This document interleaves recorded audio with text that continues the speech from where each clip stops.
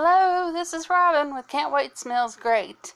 I want to thank all of y'all that are following me and liking my videos and commenting on them, everything. That really helps a lot. And then, like, if I do a recipe and you have a good idea, put it in the comments, because we all like to share, if we can try a recipe different. I wanted to tell y'all a little bit about what I ate last week.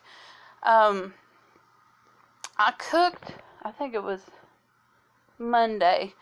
I took the noodle zucchini that you find in the freezer section and put it in the oven, however long it said go. And then I worked on my sauce, and all I used was this small can of tomato sauce and a small can of diced tomatoes. And then I put about maybe a tablespoon to 2 tablespoons of Italian seasonings in it. And I put a small can of the mushrooms. And I stirred that stuff up, got it boiling, a little bit, simmering. And when the noodles came out, I didn't use the right kitchen utensil. It took me forever to get all those noodles out of there, because while they cook in the microwave, their water's coming out of the zucchini, so it's a lot of water in the bottom of it, so I couldn't just pour it straight in. Well, I ate on that for about 3 days, and I think the third day I had been able to go to the grocery store, and I cooked up 2 of the Johnsonville brats, and I got the jalapeno and cheddar, and I just cut them up and let them fry and put them over top of the zucchini and sauce that I had made.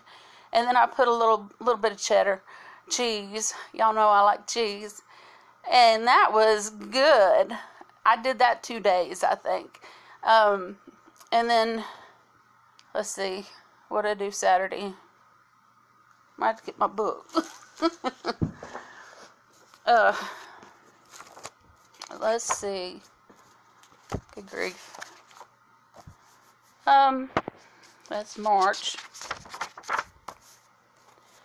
Alright, April 13th, and it was day 228 that I've been on the keto lifestyle.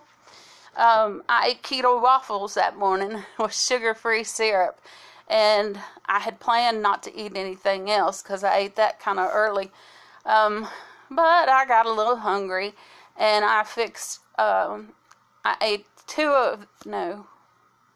one of these little small bags of, about like that, they don't have, but about 10 almonds in it, and then I ate some sugar-free Jell-O. And before I went to bed, I was still hungry, and I ate an avocado and had lots of water.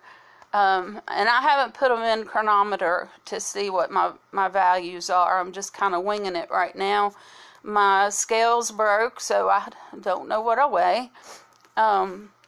Sunday, April 14th, day 229, I had an avocado and coffee for breakfast, and then for supper, later I had sugar-free Jell-O and 2 packs of almonds, and for supper I ate 2 Johnsonville brats, and I fixed rice, broccoli, and cauliflower, and I added butter and cheese to that. That was really good. And then today, I did have a coffee, and I fixed an avocado, and it was pretty good. So I think I'm doing pretty good, trying to pay attention to the artificial sweeteners and the cream. I love heavy cream. I can drink the whole carton. So I'm restraining myself right now and using the measurer to put it in, like 2 tablespoons of cream to 1 packet of stevia. Stevia? No. What's the word? Oh, well, I can't remember, but it's the one that we all use. That's how my brain's been. I can't remember. See my eye? It's still black. It's going away though. I did talk to my insurance nurse, and she said for me to go to the ER because I have a spot right here on my brow. You know, there at the beginning I couldn't touch my eyebrow because that's where it cut. It cut right there, and I couldn't touch it. But now that I can touch it, I can feel there's a hard place, like your bones. There's a hard place right there, and it's raised up right there. And that's where I hit it first. And I'm worried about it because this side don't feel that way. And it's not blood from the hematoma because it ain't squishy. It's hard, just like a bone. So she told me to go to the ER and get it checked. I should have got it checked the night that I fell, but I was hurting and ready to go to bed. Yep, and I'm sure I had a concussion, but I woke up every day, thank God. Just y'all, if any of y'all are like me, just be careful. And it really woke me up to how much more careful I need to be. So this week, Friday, I turned 50.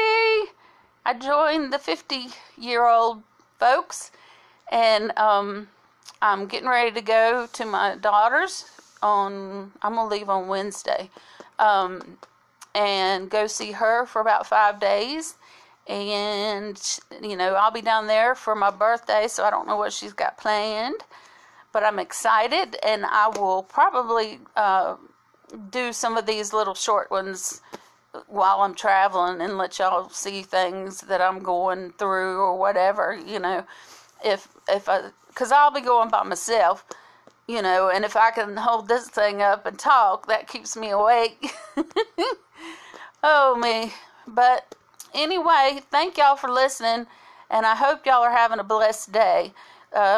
Last night we were under the tornado warnings for so long, and right before I went to bed, it just poured the hail, and then the water came and winds came with it, and then it kept on going. It didn't hurt anything here. I saw going to the doctor, there was a couple of trees down in the road, and they were cleaning them up. So anyway, me and Erin may cook together and have a little duo video. So look for that, because she started keto before me, and she sent me pictures of some of the things that she's cooked. So she's going to get in front of the camera whether she knows it or not. Okay, guys, I'll talk to you later. Love you all.